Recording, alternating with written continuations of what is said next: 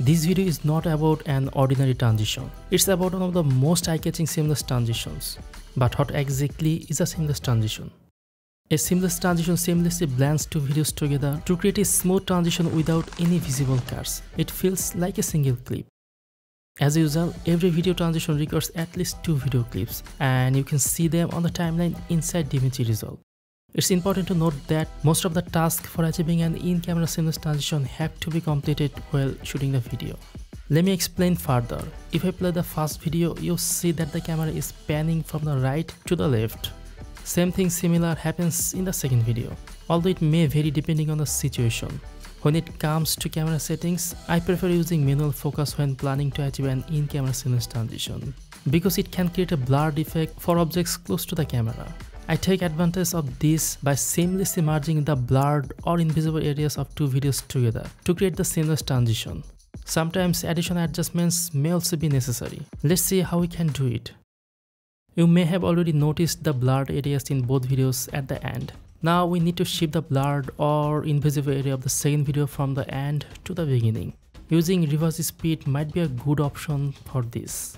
To do it, right click on the second footage, then select change clip speed. In the pop-up window, you find the reverse speed option. Enable it, then hit change. Let's see what we have actually done is just move the time indicator to preview the changes. This is exactly what you wanted to achieve.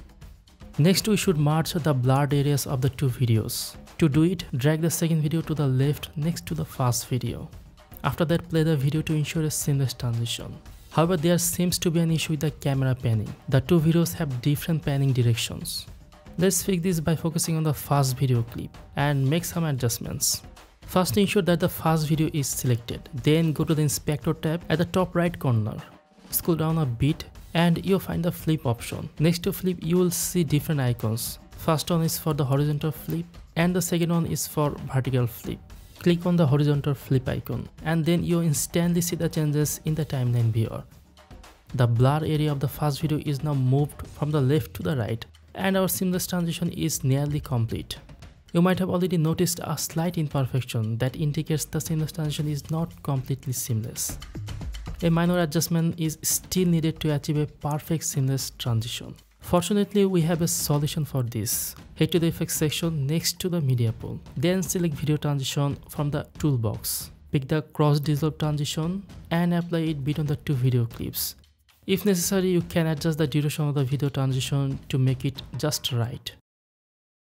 This is the final output of our in-camera seamless transition in DaVinci Resolve, achieved through some adjustments. This is the third tutorial for DaVinci Resolve on this channel. If you are interested, you can find links to the first and second tutorials in the descriptions. I'll see you in the next video.